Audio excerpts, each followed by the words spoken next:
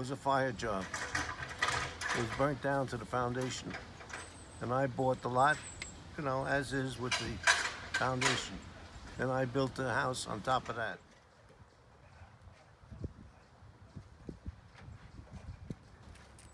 It's an old 60s ranch, you know, contractor built. I actually did the floor plan when I was in high school, but it was built 70s standards, right? 60s standards. But I said, you know, it's a point where when you grab it like this and move it, it's a point where, like, if you put a 2x4 on that and try to do that, it wouldn't work. Right. And they didn't get it. They didn't get it. So, for psychological sake, I let them put that up there so they feel much better. Because that guy and this guy are pretty heavy. 3 guys lifting it is a lot. Luckily, the house is mostly on the north-south axis and the east-west axis. It's a little bit tilted to the southeast, so that's, you know, very doable for a nice solar orientation on the south side.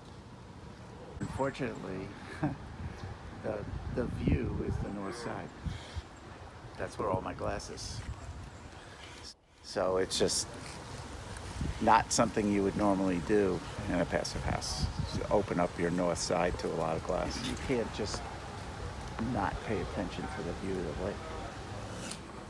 And we're just boring out these holes because they require large screws. And as you can see that the head is very large, so the holes of the actual window are very small.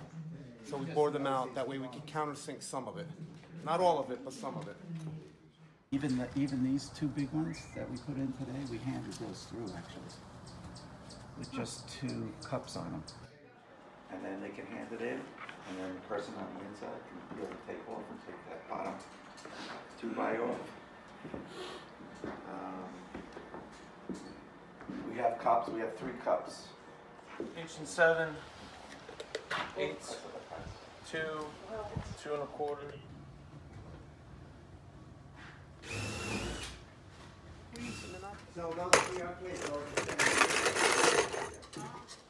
That definitely can't, that's not even close. Well, that level's plumb. His level's plumb.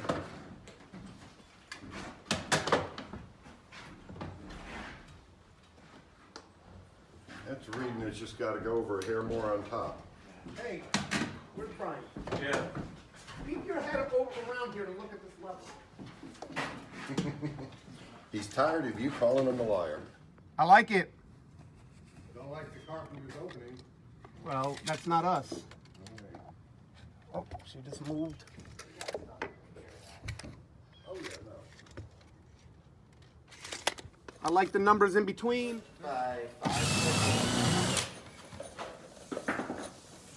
5'8". 6 foot tall, 5'8" wide.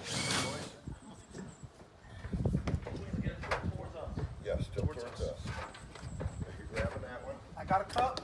Okay. I can switch off. Okay. And I got the side of the window. It's not going to tilt. Okay. All right, I'm off the cup. Tom, wait. More towards the door, more towards the entryway door. Bottom's in. Whose side? Yours. How much? I'm in the middle. How much? Go up a 16th for now. Let's see. It looks like this frame's got a little bow in it. Oh, yeah. I'm good from here. I'm good from handle to handle, but I'm open on the end, and I'm open on the end. Did you lift it, B? Yeah, I'm lifting. All right, good, right there. This one's this big that I just need to move it a hair, but I don't want to move the bottom. Okay. All right, we gotta. So put more than one in, maybe. Want me to put 2? There you go. Let me try. I would, if you're going to try to rack it slightly. Part when we looked at the insulation, the old Johns Banville insulation, we found mold between the paper and the aluminum foil was growing. So there was moisture, and I guess the old technology was trapping moisture in that paper, and all the pink stuff was all black.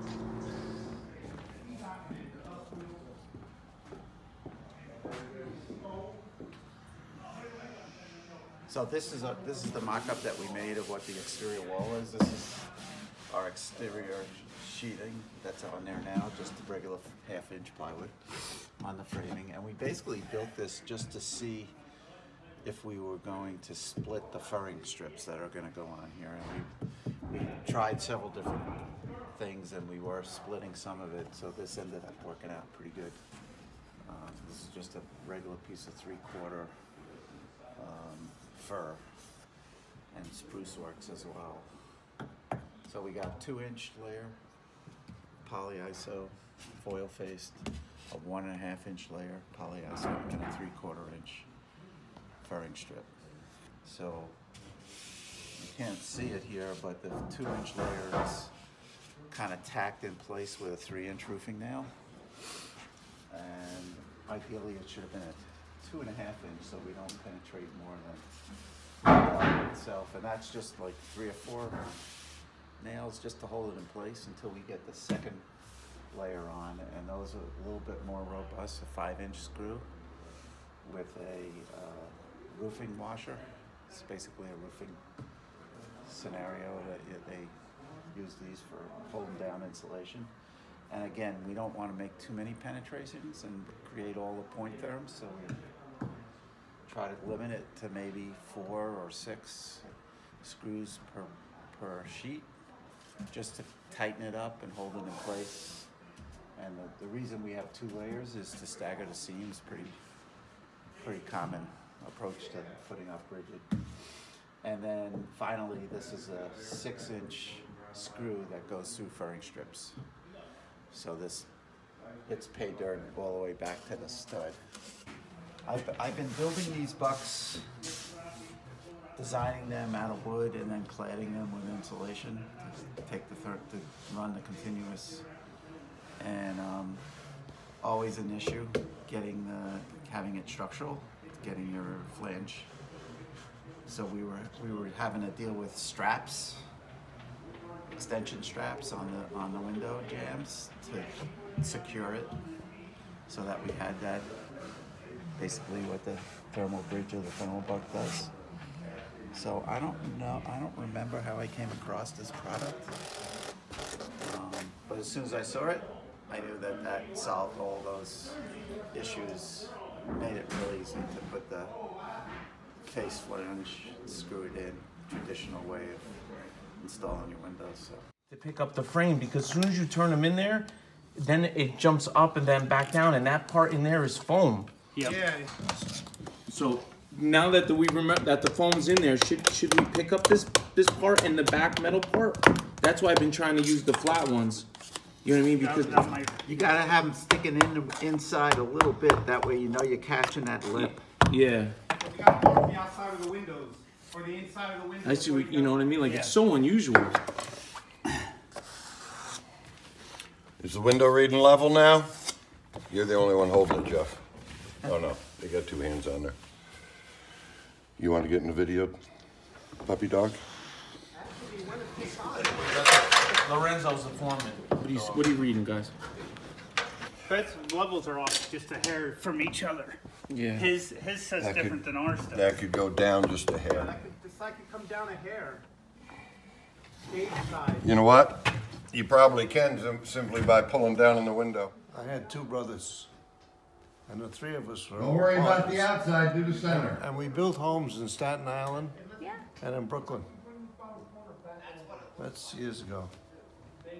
That time, we had a contractor for brick, and a contractor for foundations, and one for sheetrock, and just go. We weren't particular what went through. Every house was up for sale, and they all came out pretty good. 12, 14,000. I can't, hang on a second. 16.99, Huh? And now what are they worth? about 400,000. Unbelievable. How's that? The roof is in the way. All we need, We don't want to put this piece on first. No, we don't. We're not bashing this at all right here. If you want to tape the bottom of this to your insulation, you got your insulation up. Right. I'm saying take a piece of tape, start right about there, bring it back the ½ inch, and leave it hang down over your face. That way, any moisture that comes down, it's not going back in between your insulation and going back. It's staying on the outside face of your insulation. Don't ever tape over that nail flange at the bottom. Okay. Down, we should have an inch on the bottom. Right. Can you hand me that other strip?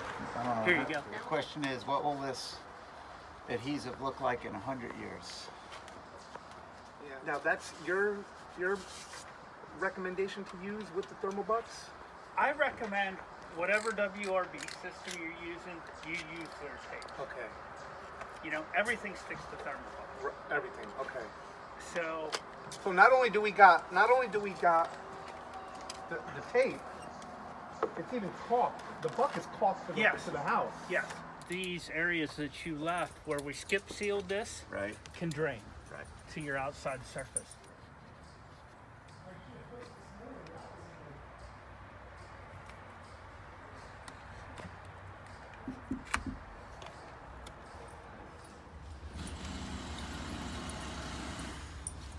That kind of made it a little more hands-on.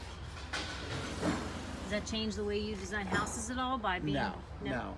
Actually, I designed this less because I knew I was going to be here in the field taking care of stuff, and not so sure that's a good idea, but it kind of made me have to be here more.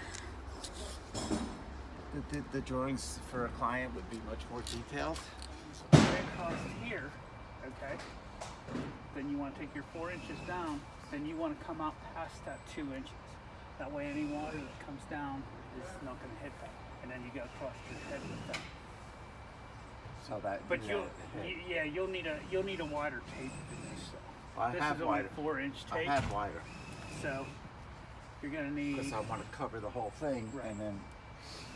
Because you But- need to get it back to the wall. But this can cover the whole thing. So do Yeah. I really have to go back to the wall? Or, you don't think, It's stuck on there. Yeah, no, you don't have to. right? Right. Yeah, it's 2.5. Yeah, 8-inch will work. Yep. Because Eight you want to go. inch You want to go for 8 that inch wood gets me up surface. to a little here. bit. Yeah. Now, would you put a bead of sealant? If you don't have any ooze out, I would. All right, so I got to get some 8-inch to go over top of this. And in the meantime, we should at least run a bead of sealant across the top of that. Yes. Yeah. And jumped on the windows because I want to get this thing closed. Getting When close in it because it's rains getting cold. and it's Yeah. cold here, and the wind blows off the Off lake, that lake, yeah. the house gets wet, even though we're basically sealed up on the roof and everything.